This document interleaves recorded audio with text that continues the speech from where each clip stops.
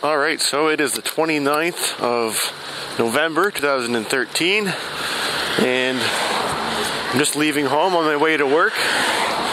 As I mentioned in my last little update video that I made there, I've been planning on filming my ride from home to work, and I'm going to show what my ride looks like if I take Yonge Street all the way, pretty much all the way from here up to Sheppard Avenue where I work. And today is the 29th, as I said, of the month, and the last weekday of the month of November, and I kind of have a goal of trying to film one of these at least once during every month. So I've already done my September one and October one, and this is going to be my November one, so I had to do it today or I would have missed it.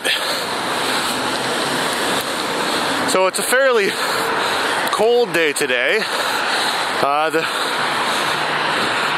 The temperature when I looked at it this morning when I woke up was -7 Celsius.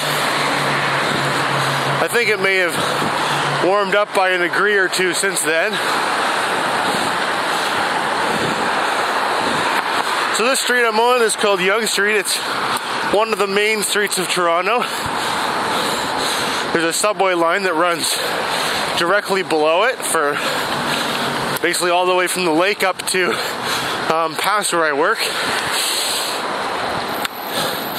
And there's a stop for that subway that's about a 10-minute walk from my apartment building.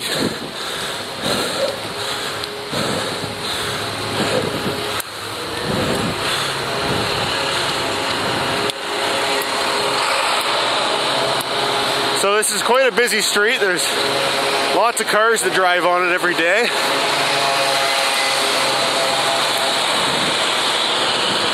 But it certainly is fast to ride on it because the road that I normally ride on, which is called Duplex or Jedburgh, both those roads have the residential streets.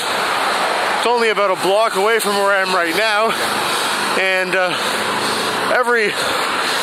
almost every single intersection along there's a stop sign. So a four-way stop you got to stop at, or at least slow down.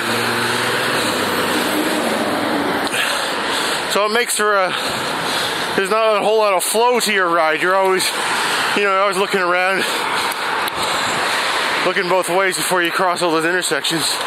Where this one, you got traffic lights, and most of the time they're in your favor. So along here, you usually only stop maybe once or twice along the way.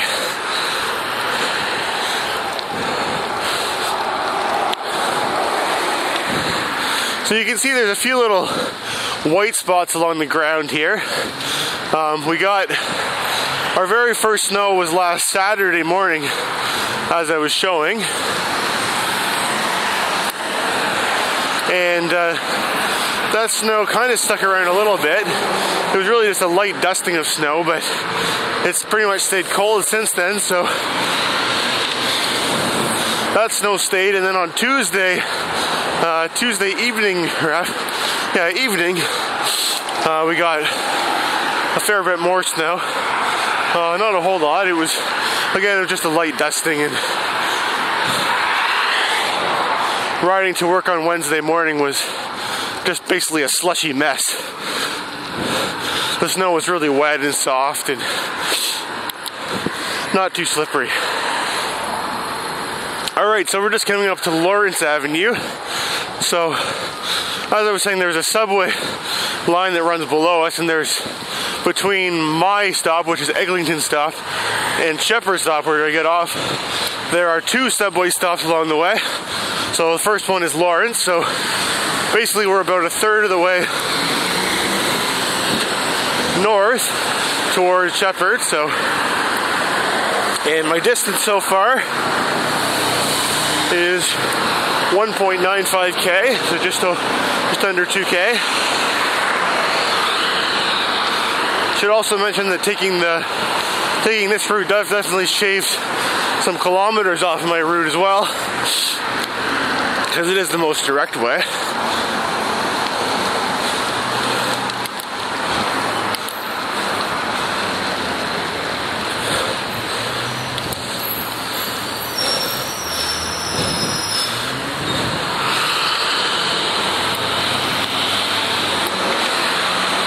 And thankfully I'm able to ride my regular commuting bike, my Rally Sport, my blue bike.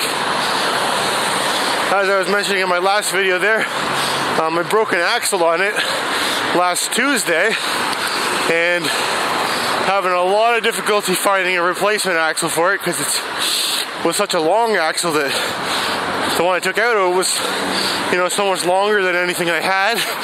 And I tried the 4 or 5 bike shops, but they're all near the area where I work and where I live, and none of them were able to sell me anything that was nearly as long as what I had.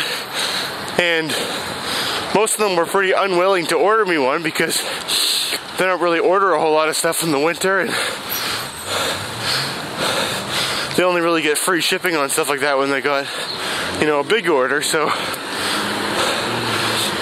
I did finally go down to another shop and they were able to order me one, but that was Saturday. It still hasn't come in yet. But as I said, I'm on my bike, so I did manage to get an axle somewhere else. They have they have a few do-it-yourself bike shops in Toronto, and there's one that I actually volunteer at occasionally. So while I was downtown, after I'd ordered the $15 axle that the guys from the bike shop down there were ordering for me, I decided I'd just drop by the do-it-yourself place and figured maybe I'd, volunteer for an hour or so, or just kind of help out. And I walked through the door and just went straight to the axle department. It's not a department, the bin of parts where the axles were kept. And after looking in there for less than a minute, I found an axle that was exactly the same as what my bike had. I compared mine side by side. They're the exact same length, and it was perfect, in perfect shape, not bent at all, not corroded. It even came with brand new hardware, including the cone and the spacers and lock and all that stuff. So it's okay, let's buy that, because I don't want to have to wait for the other one. So the place where I ordered it from was selling it for $15, and this place, the do-it-yourself bike shop, which sells used parts, sold it to me for only $2. So right here we're coming down the big hill. So unfortunately at this part in the video, the voice recorder that I was using to record my voice as I was riding unfortunately ran out of batteries. So I'm just narrating this little part of the video from my desk after the fact. So as I was starting to say that, I'm coming down the big hill into Hog's Hollow, and as I be doing my normal route actually joins up with Yonge right at the top of that hill there as we pass the Loblaws, and then I would take the first right onto that Dawn Woods Road. So instead of turning right, I'm just going straight down the hill, staying on Yonge Street.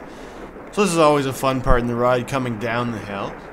Coming down this part where you're coming along beside the cars is not especially unsafe, because you're pretty much going as fast as they're going, so you don't have a whole lot of them passing you.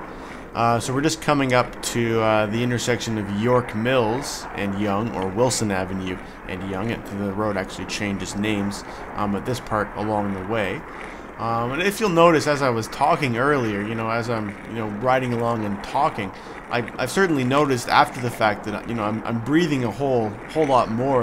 My breathing is a lot heavier, and it's harder for me to speak as I'm riding than in the previous commuting to work videos that I've filmed. And I think that's related to the temperature, being that it was about -6 or 8 or something like that on this day. It ended up being quite cold, and I think that when the air is colder, you have to breathe more when you're exercising. So I'm just stopped here now at the intersection of York Mills and Yonge Street, And if you'll notice, this is actually the very first part that I actually had to stop along the way. I was very lucky to not have had any red lights except for this one along the whole way. As I mentioned earlier in the video, typically I normally get maybe 2 or 3 red lights along the way, and but this day I was it was a very fast ride because I didn't have any traffic lights, any red lights at all to stop at. So we're just going to continue along through York Mills here. And I'm just going to pull over here and see if I can get my voice recorder to start working again.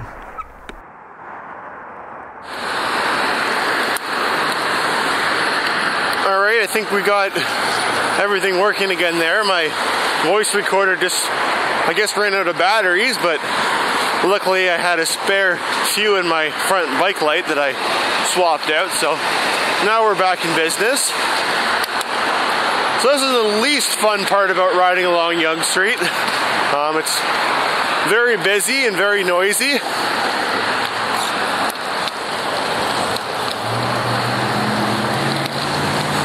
And of course, you're coming back up that hill you just came down. So it's a lot of work.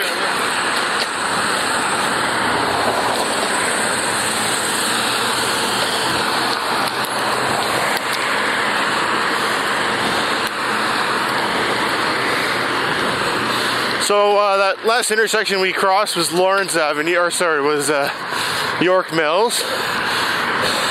And right as I passed the intersection, my odometer sits 4K. So we're now 2/3 of the way there. And I actually don't ride all the way along Yonge. The last little section of this ride I take the same roads that I do in my normal commute, because Yonge Street around Sheppard Avenue is pretty crazy. So, it's a very high volume area. The intersections are huge, like 6 or 7 lanes in each direction.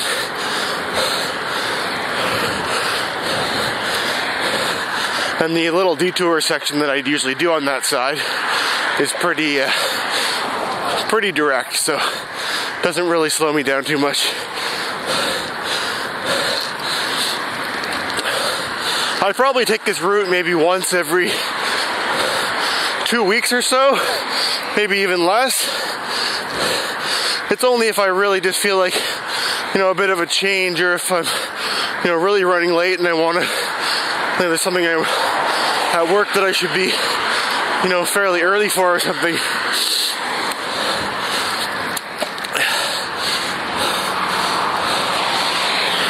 Sometimes I'll do Yonge Street for like the first half, like I'll take it until I get to where the Loblaws was there, and then I'll turn and take my normal route through Hogs Hollow. That's not too bad. Basically what I do is bypass this section right here.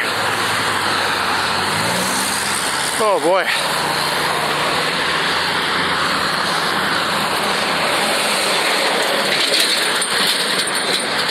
So the hill isn't nearly as steep as what I do on my normal route here, but it's the same height, it's just more spread out.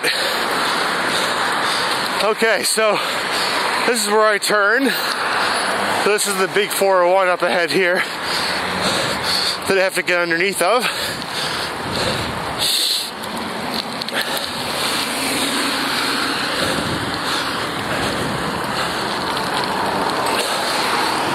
And even though I'm not actually going on the 401, I have to go on the on-ramp for it to get to the sidewalk that I'm trying to get to. And sometimes people give me funny looks like, why are you on that? You're not supposed to go on the 401. The 401 is not made for bikes, and you're actually not allowed. So we're gonna turn left here. And now we got smooth sailing the rest of the way. The rest of the way.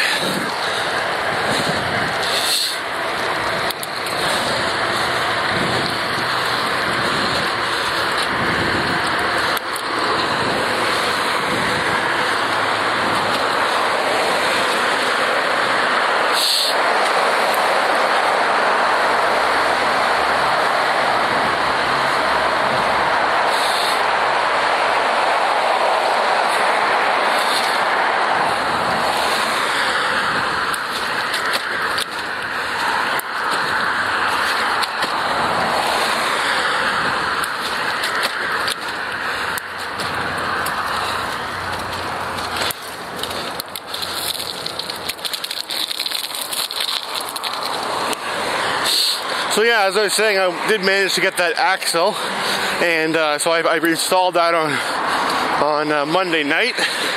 So I've been riding my regular commuting bike since then. I haven't ridden the other one. I put the winter tires on it, the ones that have studs on it, for riding on the very icy and snowy days. But on days like today when there's just a little bit of snow, I prefer having regular tires, so that's why I've got both.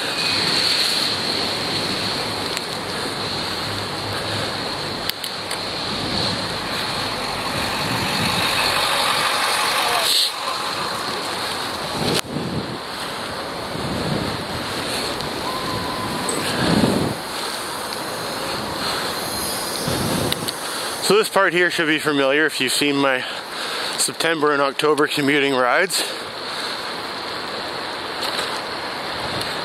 They finally finished paving this section up here,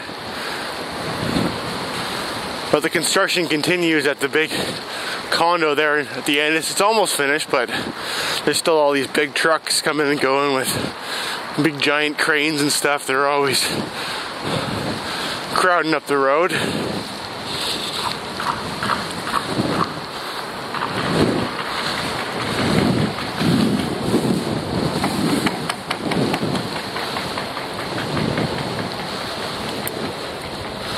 So now it's been 6K, and my moving time is 17 minutes and 9 seconds, so not even 20 minutes yet. Where my taking my normal route is about 7.75 kilometers, and it takes over 25, like 28 minutes kind of thing. So it is a substantial difference.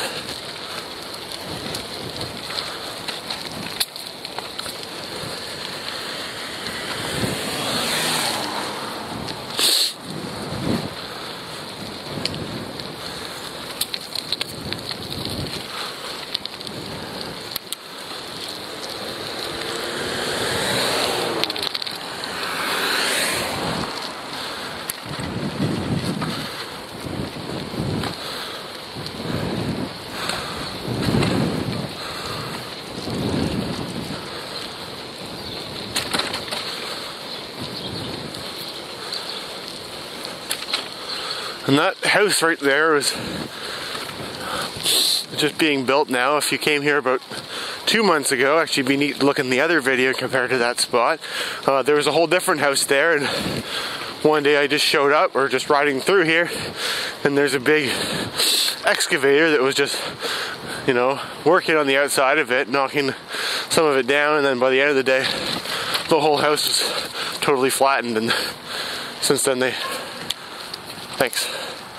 dug out that big foundation and put a new one in, and now they're already framing the new one, so it happened very quickly. Alright, so we're just crossing Sheppard Avenue. I was lucky to get a green light through there, and we're pretty much at work now. So now, even though it's winter, I'm still going to go inside and have a nice warm shower before I put on my work clothes, and then I'll start my day. So anyways, I hope you enjoyed following along in my November, nearly December ride to work. Thanks for watching.